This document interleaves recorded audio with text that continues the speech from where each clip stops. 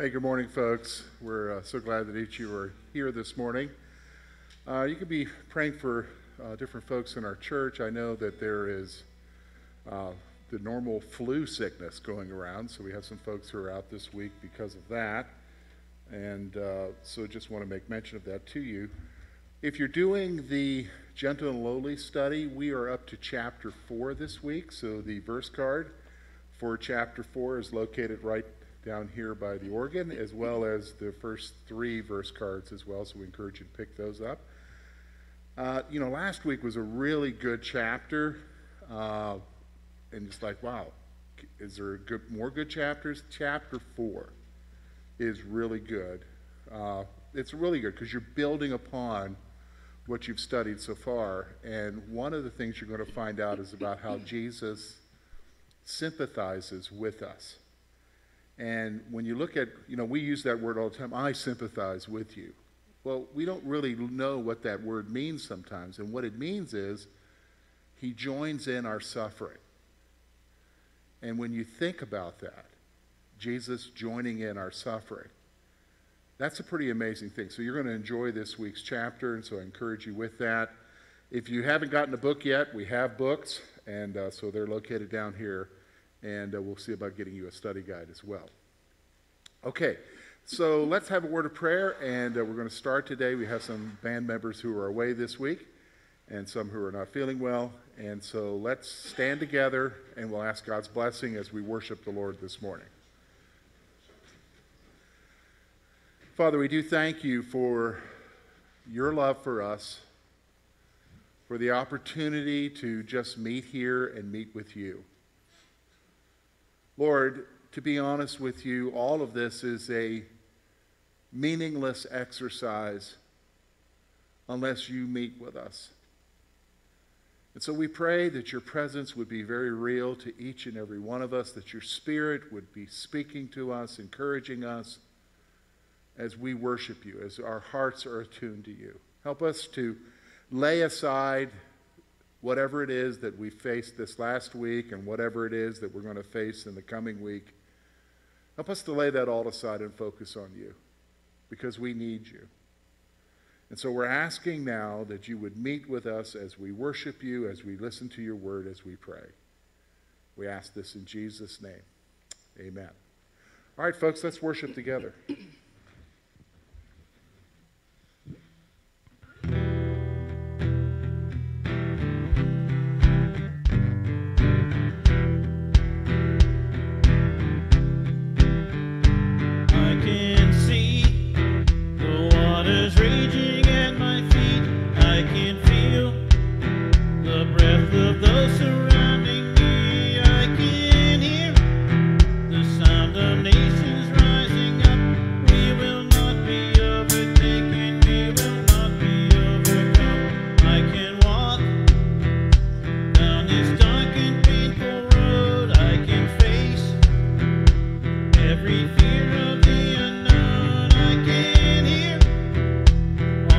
Children singing out, we will not be overtaken.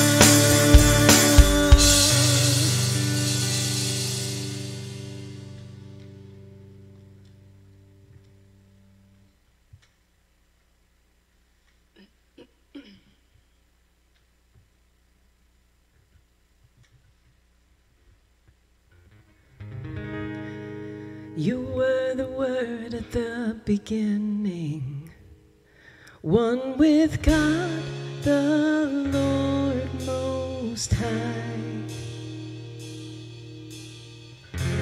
Your hidden glory in creation, now revealed in you are Christ. What a beautiful name it is. What a beautiful name it is. The name of Jesus Christ, my King. What a beautiful name it is. Nothing compares to this. What a beautiful name it is. The name of Jesus.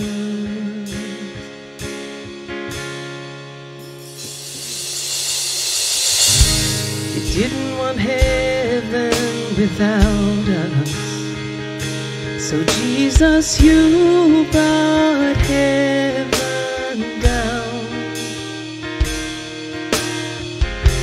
My sin was great, your love was greater. What could separate us now? What a wonderful name it is. What a wonderful name it is. The name of Jesus Christ, my King. What a wonderful name it is. Nothing compares to this. What a wonderful name it is. The name of Jesus. What a wonderful name it is. The name of Jesus.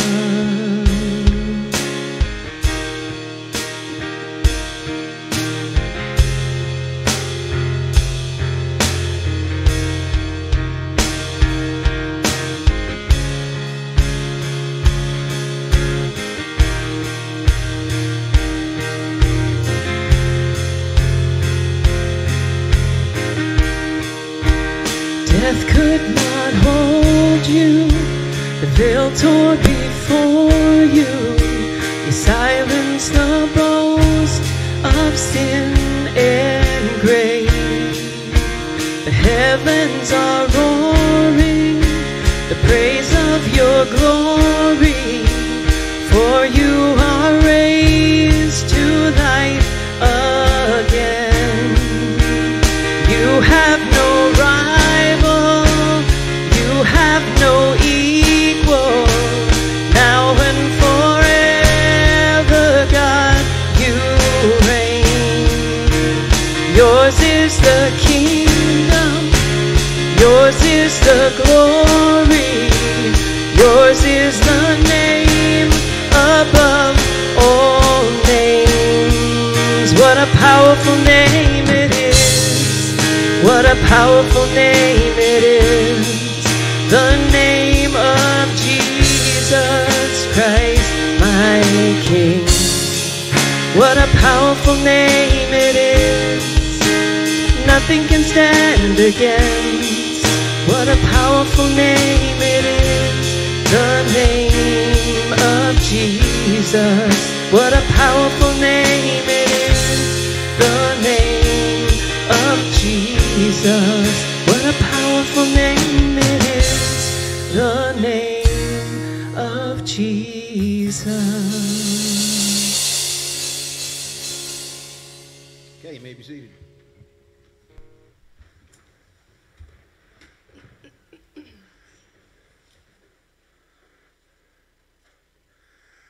That was a really great song there. We just sang what a powerful name it is, what a beautiful name it is.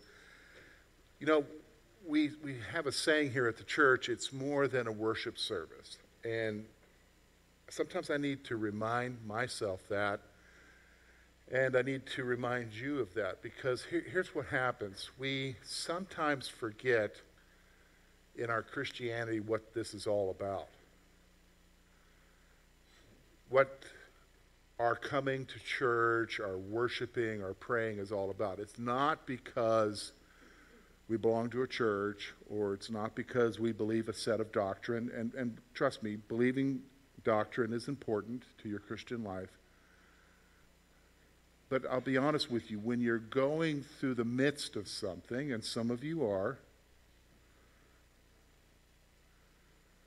you're not holding on because you have a doctrine. You're not seeing yourself through the next day because you got the right belief or I went to church. It's because you have Jesus. And he's real. That is what it's all about, folks. It's about Jesus. And knowing his presence in your life in the midst of what you're going on. See, because you can get distracted by the other stuff. And you can say, well, you know, I go to church and I'm okay. Yeah, but that's not going to get you through life. Do you understand what I'm saying? Or, I believe all the right things. Yeah, but that's not going to get you through life. I mean, what's going to get you through life is Christ. And why we come here is not just for a ritual. Why we come here is because you want to meet with him as his still small voice, as his Spirit speaks to you, as he knows exactly what's going on in your life right now and what's coming up and what you've gone through and what are the hurts, what are the things you desire from him. He knows them. I don't know those. You know them. He knows them. He knows them better than you do. He knows what your week is going to hold, what you're facing. And so you come here and you come to meet with him and say, God, speak to me. Give me peace. Let me know you're there. And really, that's what prayer is about. Prayer is just not an exercise. Prayer is talking to him. It's building that relationship with him. So, okay, you've come in here this week, and you're here for whatever reason, and God has led you here. And we're going to talk about the internal pull later on as we get into God's Word. But you've got something on your mind and on your heart. Maybe it's a loved one who needs Jesus. Maybe it's a loved one who needs healing. God, I'm praying for my loved one. They're struggling health-wise. God, they need you. Maybe it's I'm facing some sort of difficulty and I need an answer, a resolution. I need help. Well, let's go to him and talk to him about it. Let's go to him and say, Lord, here it is. Can you work in this situation? Can you bring healing? Because only you can. So let's pray, okay? Lord, we do love you. Forgive us for our sins. We do sin. We try not to. But Lord, you know that. You know everything about us. But you also know that we love you. And that's why we're here. We're not here just to attend a service. We're not here just to sing some songs, listen to a message. We're here to meet with you. And that's really what's most important, isn't it? Spending time with you as a church family where we can encourage each other, where we can be the hands of Jesus for each other. So Lord, we're here, and I pray that you would, first of all, help us to grow in our relationship with you. I know there are some, Lord, that they had a strong relationship with you at one time. They really believed you would do great things in their life. They really were trusting in you, but then something didn't happen the way they thought should happen. Or you didn't answer, and they became disappointed. They became hurt.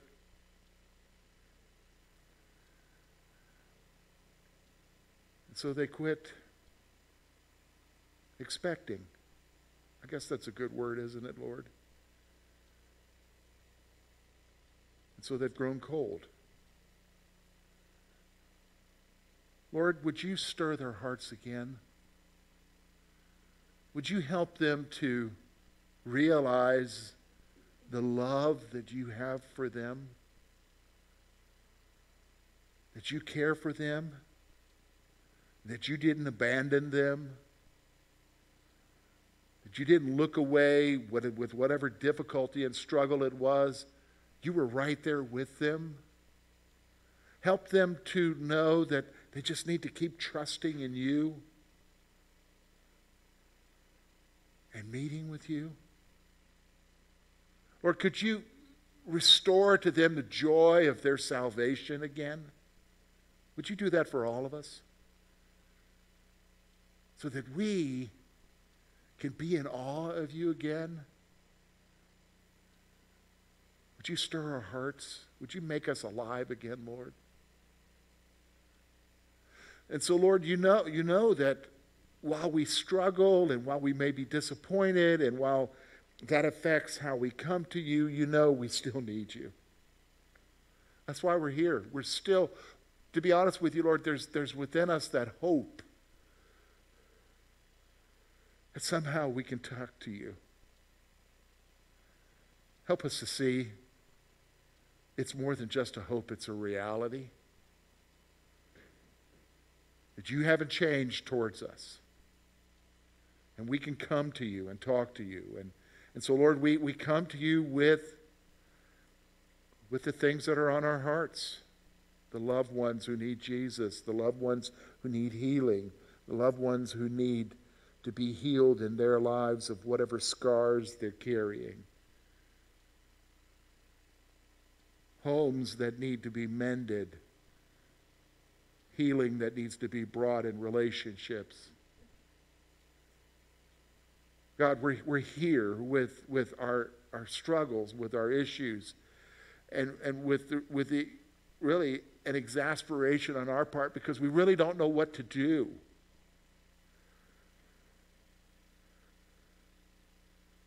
But you do.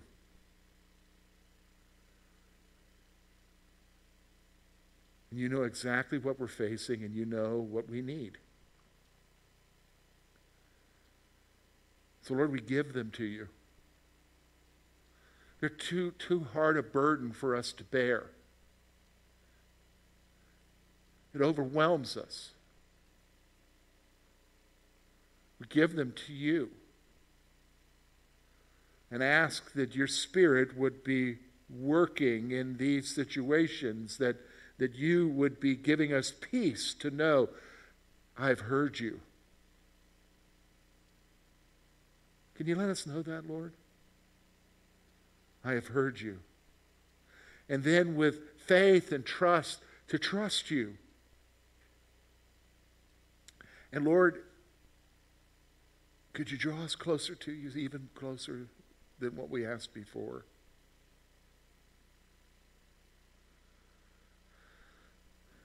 Because, Lord, we do love you. And we do need you. And so I pray that your Spirit would work in each of these situations that have not been spoken, but are here on the hearts of many. Do your work, Father. And give us peace. We ask this in Jesus' name. Amen. Amen. All right, folks, if you have your Bibles, I want you to turn to John chapter 6. John chapter 6. If you're using a Pew Bible, that is page 564. John chapter 6. Now, again, we are going through the Gospel of John, wanting to get to know Jesus, get to know him in an intimate way in our own lives, plus also learn how he acts in our lives but also see how people react to him. Now, I mentioned to you last week that when you go through the Gospel of John, you're going to see that there are basically three groups of people and how they react towards him. So there are the followers, there's the disciples, there are those who believe him to be who he is, the Messiah, and they want to commit to follow him. You're going to see the religious folks. That's whether they are the Pharisees or the priests. These are the folks who are, quote, following the Torah and they're following the Old Testament law, but they don't believe him. For whatever reason, and we'll see many reasons why, they choose not to believe him and not follow him. They become antagonistic towards him, and they hate him. They want rid of him. But then there's the crowd. And these are the people, to be honest with you, that the religious folks don't like. They refer to them as sinners and drunkards and tax collectors. It's the crowd. They like Jesus, but they are motivated by different things. They're motivated in many different ways because Jesus, well, we've just seen with the crowd that he's addressing here in chapter 6, have been fed by him. 5,000 people fed with 5 barley loaves, real small, and 2 fish the size of sardines. So they want Jesus, they want to make him a king because he can feed them, satisfy them temporarily. But Jesus is actually talking to them, and let's kind of wrap up what we've looked at so far in John 6. He's kind of presenting to them that he understands what's motivating them, and what's motivating them isn't a desire for the Messiah or for what God wants. What's motivating them is what they want. What they want to get out of God, what they want to get out of the Messiah. Temporary satisfaction. And let's just stop for a moment. That happens in church too. We come to God not because we really want God, but because we want what God can do for us. And then I've seen people get very angry when God doesn't do it, and they leave. When I say leave, I don't mean just physically leave the church. I mean mentally leave their faith. They're done. And this is the crowd. And so in the midst of this discussion with this crowd of who he is and what he has to offer, he's actually wanting them to understand that what he has to offer is more than just a full belly. It's actually life. Life that goes on forever. And they don't understand. They can't comprehend. They don't see it. And so what follows here is we're going to continue in his discussion where Jesus talks about himself as being the bread of life. And so what we're going to look at today in verses 43 through 51, he's going to talk a little bit more about the whole issue of coming to him in salvation and what that means and how you got there. And that what actually was going on was an internal pull. Something was pulling you from the inside towards him. Because I want you to understand, when you came to Jesus, yes, you made that decision to follow him. You gave your life to him. And you, whether you prayed or you physically made a motion to say, Lord, I'm following you, you gave your life to him. I'm going to explain something to you. The desire to come to him, to even go down the road and look at him, that didn't come from you. Well, we'll look at it and we'll see where it came from here in a moment. So let's look together. We're going to look at verses 43 through 51. We're going to start off with verse 43 that's going to focus on some confusion. When it comes to Jesus, there's always confusion. And then we're going to look and see what he says. Look with me, verse 43. Jesus therefore answered and said to them, "Do not murmur among yourselves. No one can come to me unless the Father who sent me draws him, and I will raise him up at the last day. It is written in the prophets, and they shall be taught by God. Therefore, everyone who has heard and learned from the Father comes to me. Not that anyone has seen the Father except he who is from God. He has seen the Father. Most assuredly, I say to you, he who believes in me has everlasting life. I am the bread of life. Your fathers ate manna in the wilderness and are dead. There is a bread which comes down from heaven that one may eat of and not die. I am the living bread which comes down from heaven. If anyone eats of this bread, he will live forever, and the bread that I shall give is my flesh, which I give for the life of the world. All right, so let's take a look at what he's saying here. First of all, we're going to see some confusion. What do you mean confusion? Well, Jesus says to them, stop murmuring. Why were they murmuring? Well, if you go back to verse 42, they were murmuring about what Jesus says about his being the bread of life. How's that possible? We know who he is. Isn't he the son of Joseph and Mary? We know them. They were among us here. We've seen this boy all of his life. Who does he think he is? We understand that kind of thinking, right? When we see folks grow up among us and then it all of a sudden seems like they're real important, some people have a hard time with that. Who does he think he is? That's what they're struggling with here. So there's confusion. Then we're going to see the internal work. See, you coming to Christ or anyone coming to Jesus is an internal work. Now that's going to set some of you free. Okay?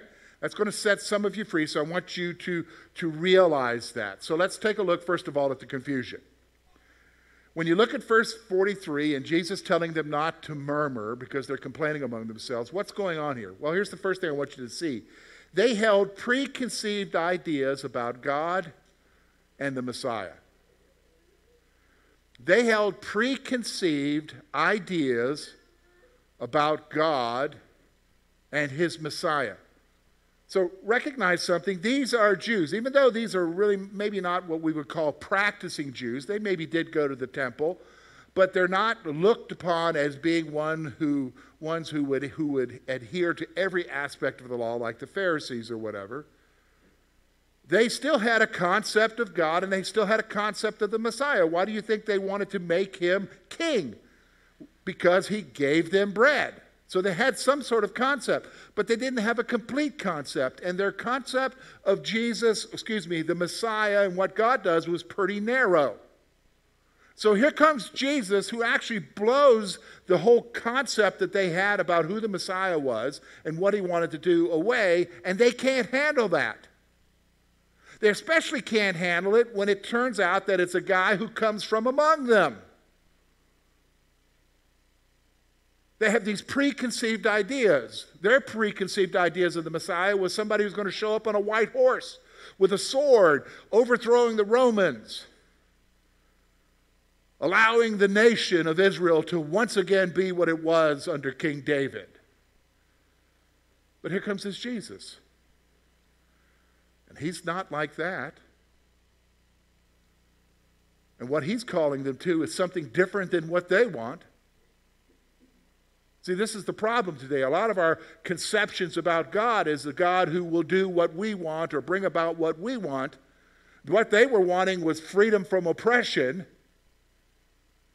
Someone who would overthrow the Romans and allow their nation to be great again. But that's not what God was wanting. God actually, when he was talking to Pilate later on, we see what he says, my kingdom is not of this world. He's actually wanting to talk to them about a greater issue. The greater issue isn't the oppression of the Romans. The greater issue is what? Their lives and where they're headed. And what will the outcome be?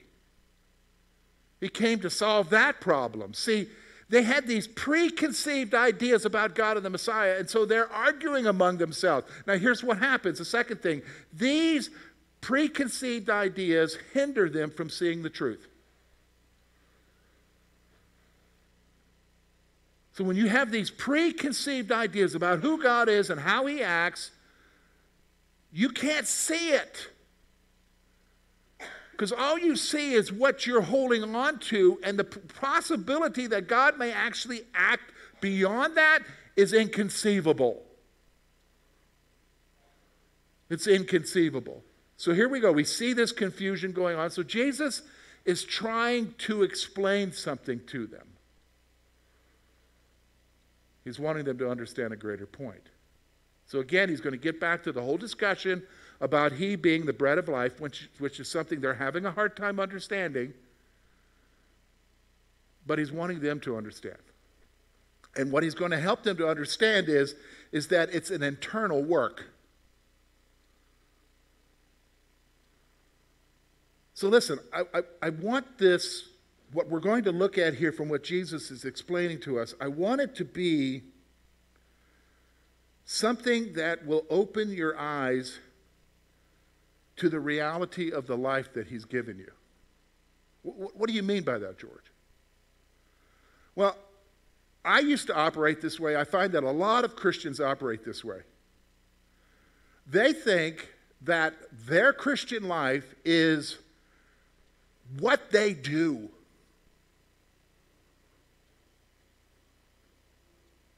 And so if you're not doing the right things, then you must not be a good Christian.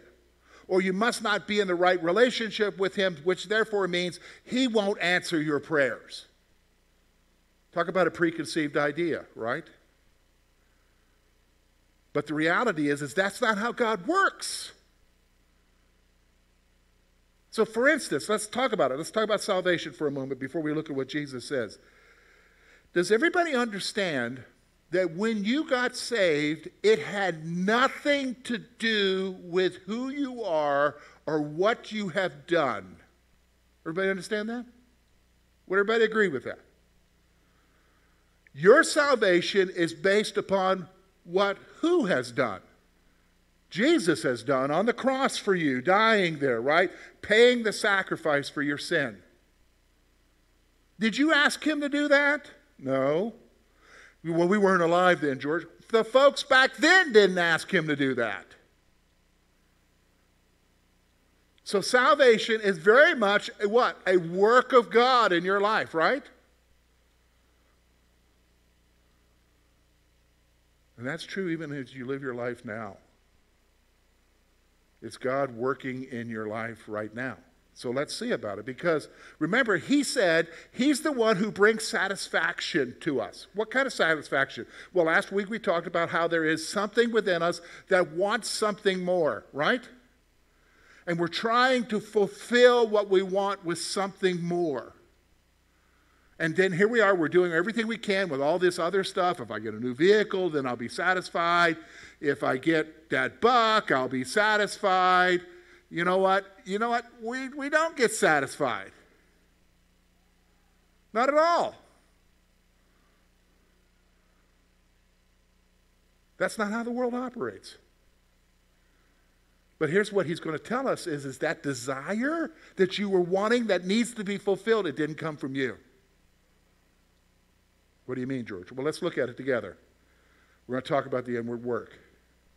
Here's what he's going to show us. First of all, look with me at verse 44. This is something that should free you, especially if you're sharing the gospel with somebody else. Okay? Listen to me. No one can come to me unless the Father who sent me draws him. Now, this isn't George that just said this. This is Jesus.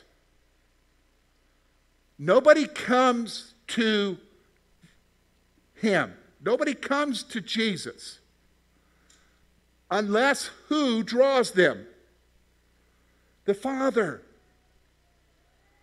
The Father is working in their lives for whatever period of time. He's working in their lives to draw them. He's the one, the Father, he is the one who's what? Creating the desire in their heart for something more. Do you understand? And so when they have that desire for something more, they go looking to fulfill it. And when they come to Jesus, it's because he did it. So here's what Jesus stresses that people come to him because the Father draws them.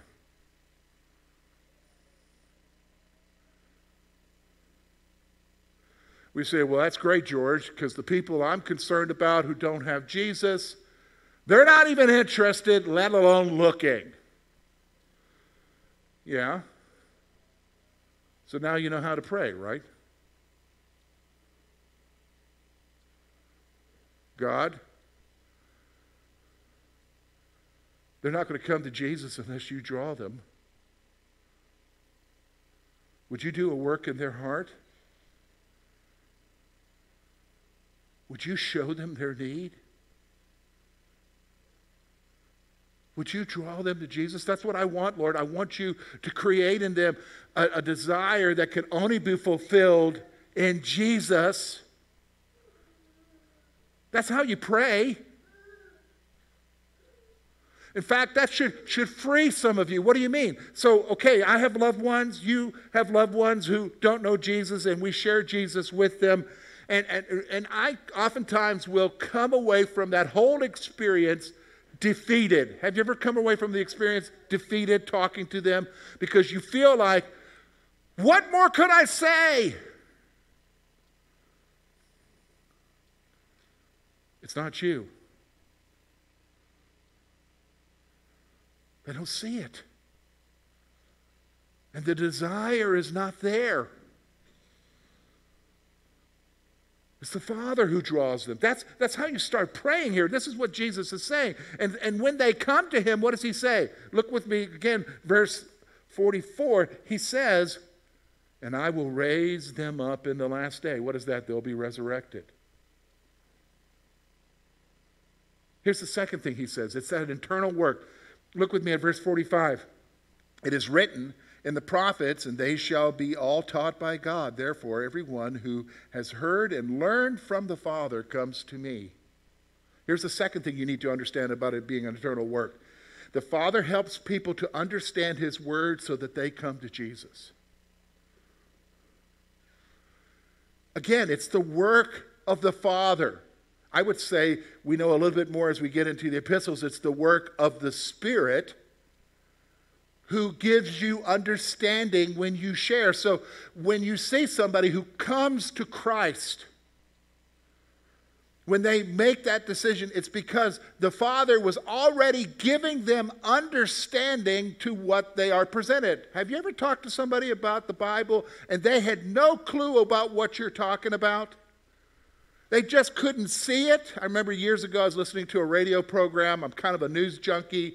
I was listening to a news program. It was a commentary thing, and they had a guy on there who was some kind of lawyer, and he said, I read through the entire Bible, and I listened to him, and it just didn't make sense to me, the guy said. And I knew exactly what was going on. You can read through the whole Bible, and if there's no one showing you, that is, God isn't opening your eyes to it, it's not going to make sense.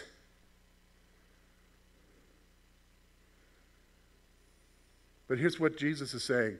When the Father, he'll teach you, what he's quoting from Isaiah. He's quoting from the prophet Isaiah here. When the Father teaches you, then you will come to me, because the Father is the one who opens your eyes. So guess what, folks? We got to say what in our prayers? God, open their eyes to the truth. Open their eyes so that they understand. And that's very much confirmed by the Apostle Paul, 2 Corinthians chapter 4. It's not that our gospel is veiled. It's not that the message of Jesus is hidden from people. It's that the God of this world, who's that? Satan, has what? Blinded their eyes to the truth. So you pray that way now. God, open their eyes. Show them who he is. Listen, folks, if you think for a moment, whether you were as a child or like myself as a 19-year-old, when you came to an understanding of who he is and what he did for you, and you decided to follow him, that understanding just didn't erupt from your thinking. It was because God opened your eyes to see it and to understand. And you responded. That's what he's saying here. Here's another thing I want you to see here. Look with me. We're going to look at verse 46. So here's what Jesus is saying. This would not be acceptable today. What do you mean? Well, here's what it says. Not that anyone has seen God, seen the Father, except him who is from God. He has seen the Father. What's he doing here? Here's what I want you to see. Jesus makes the exclusive claim that no one has seen the Father except him. That's an exclusive claim. I don't care if somebody else says, I've seen God. No, you haven't. How can you say that, George? Well, the scripture makes it very clear. God doesn't show himself to people. Remember Moses? I want to see you, Lord. I can't show you me. But I'll show you my backside. I'll show you my back. When I'm passing by, I'll let you see me walking by. But nobody's seen him face to face. And here's Jesus. What is he saying? No one has seen the Father except him who comes from the Father. He has seen him. And what's Jesus been saying? I'm coming from the Father. He's making the exclusive claim here that I am the one who sees the Father.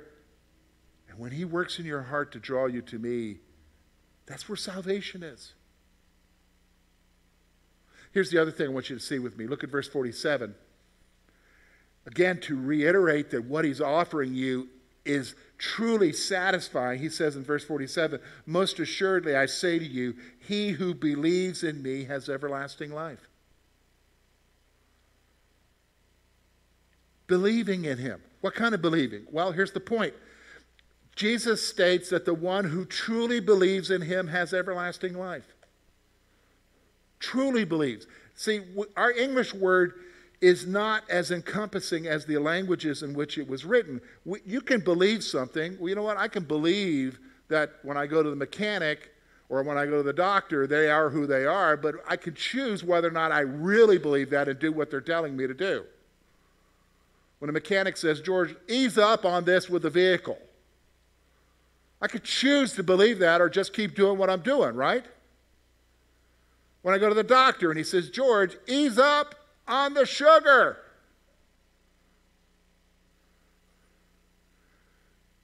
It's my choice, right? To believe, truly believe him and ease up on the sugar, right? This is the issue.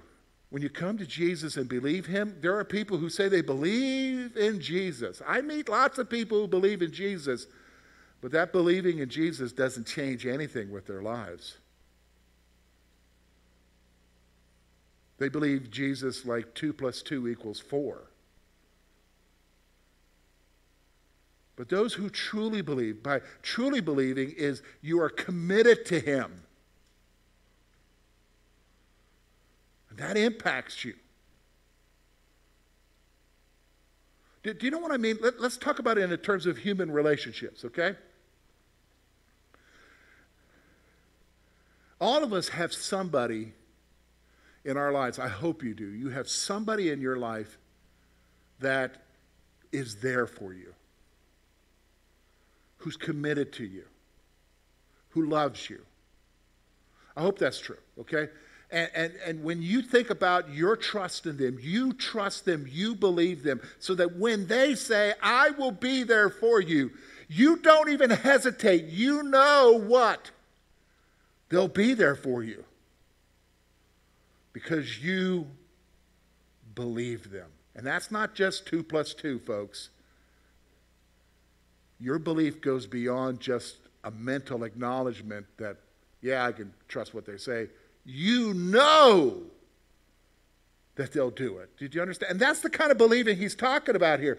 He's saying that those who know me, who believe me, who trust me, they'll have what? Everlasting life. And so that you understand what I'm talking about with everlasting life, he makes a key point here, especially when we get down to verse 48. He's going to say this. Look with me at verse 48 and 49. I am the bread of life. So he's wanting them to understand, what are you believing them? I am the bread of life. And so here's what he's wanting to make the distinction, verse 49. Your fathers ate manna in the wilderness and are dead. He's wanting to distinguish between somebody who's just going to satisfy you temporarily to somebody who's going to give you everlasting life. He's saying, look, your fathers, they ate bread from heaven in the form of manna, but guess what? They're dead now. Why? Because it only satisfied them for what? That one day. But they still ended up dying. But I am the bread of life. You believe in me? Guess what? You have life. Everlasting life. And let me just say this. It's not everlasting life that what? Begins later on when you die. It begins the moment you came to him. So here's the point I want you to see. Jesus states that the one who truly believes has everlasting life. So here's what he's saying. He is offering life that is eternal and not temporal. He's offering you something that is forever, not temporary.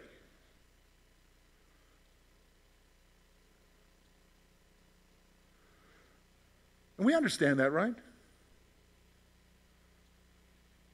So I've been really struck with this recently. So we have two vehicles in our home, and Lori drives the one vehicle when she goes to work, and I drive the Yukon, which I like. I like our Yukon.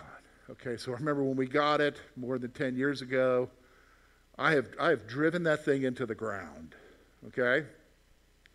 And I keep doing what I have to do to keep it going. Well, it's at the point now where every week it's something new, and I've come to the conclusion that I have to stop doing what it needs to do to keep going. I've got to give it up.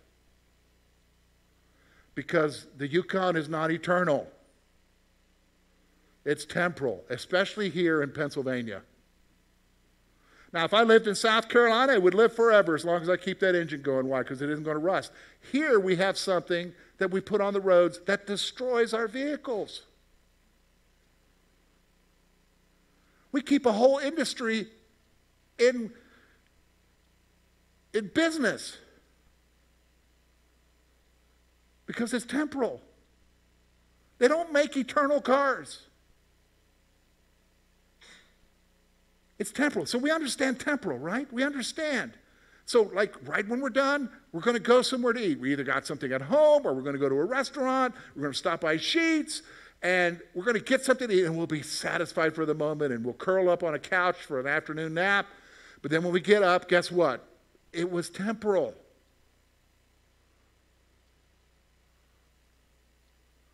The spiritual life is not that, is it?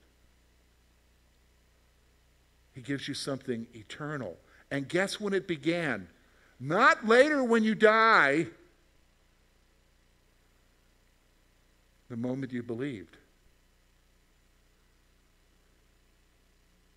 And so Jesus is saying that inward pull is pulling you to something that will satisfy you beyond all comprehension. And it's not just for now, it's forever.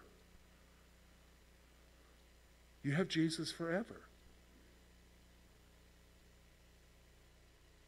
So here's how he makes that final point. Why does this happen? Look with me, verse 51. Here's what he's saying. I am the living bread which came down from heaven. If anyone eats of this bread, he will live forever, and the bread that I shall give him is my flesh, which I shall give for the life of this world. Now, the folks who are listening to him, we're going to find out next week, they can't understand what he's saying. They're taking him literally. What do you mean? We got to eat you? No, that's not what he's talking. He's talking figuratively here, though. But when he says he gives his flesh, we know he'll do that, right? He'll give his flesh by what? By having it nailed to a cross. So here's the point. Jesus proclaims that he will give his life for the life of the world.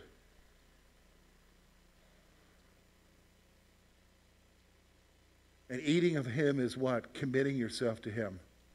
believing in him. That's why, like in the Psalms, it says, taste and see that the Lord is good. You can't taste God. Not physically.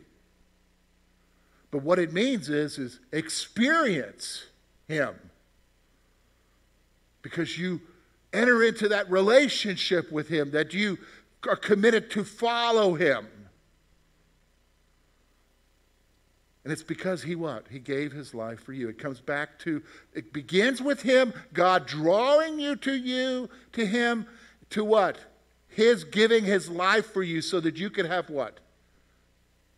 A relationship. So where are we going with this, George? All right, here's where we're at. Here's what I want you to see.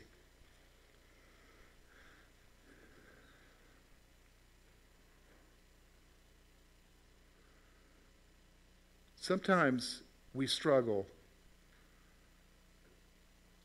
with how much does he care for me? Do you ever get that way? Especially if you're going through it. You wonder, does he really care for me? Doesn't he know what's going on right now? Doesn't he know that I can't handle this? So when you come to a discussion like this in chapter 6, where he talks about him being the bread of life, and he talks about no one can come to me unless the Father draw him. And the Father is the one who opens up the Word of God so that they understand, and therefore they come to me. And here's what I do. I give myself, eat of my flesh, what I give my flesh for the life of the world. Here's what I want you to see about this whole discussion. Where does it equate to where I am right now? Here's where it's at. He really wants a relationship with you. Do you hear me? He really wants a relationship with you. He wants to interact every moment in your life.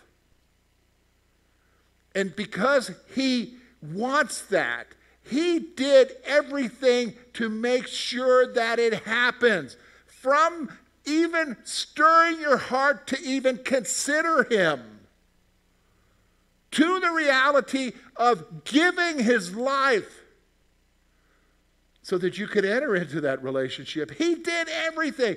Don't ever question that he loves you. He loves you. Why? Because he does everything. From creating the pull in your heart to go to him, to making sure that you can go to him. He did it all. All you have to do is say, yes. Yes, I'm here. Meet with me, Jesus. Isn't that awesome? And listen, did anything that he talked about here say anything about what you had to do or what I had to do? Nothing said anything there about what you and I had to do. Well, except one thing. Believe. Trust. Commit yourself to him. By faith. That's what it is. He wants to meet with you. So he did everything he can to make sure that that happened by giving Jesus for your sacrifice. Now the question is, what are you and I going to do with that? Well, I already know Jesus. No. It's more than just whether or not you're saved. What are you going to do with that? You going to step through the door and have a relationship with him? Or what? What do you mean, George? Well, listen. If you go over to Revelation, I think it's interesting. We use this verse for evangelism. It's not that. It's not an evangelistic verse. Although people use it for that. That's okay. But in Revelation chapter 3, Jesus makes this statement. He says, verse 20, "Behold," you've heard it, "I stand at the door and knock. If anyone hears my voice and opens the door, I will come to him and dine with him and he with me. Now, we say that's a great evangelistic verse, George, and we've used that. I've used that for evangelism. That's not what he's talking about. That's not who he's addressing to. He's talking to a church here. He's saying, I'm knocking, church. I did everything.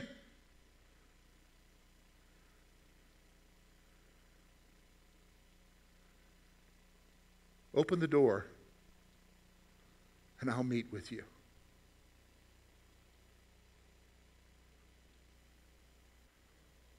May we meet with him, because he wants to have that relationship. Let's pray. Father, we thank you for your love and your grace and your goodness in our lives, and I thank you for your word. And your word is not just so that we gain knowledge, although we do, Lord. Your word is to reveal to us who you are, what you have done, what you're calling us to.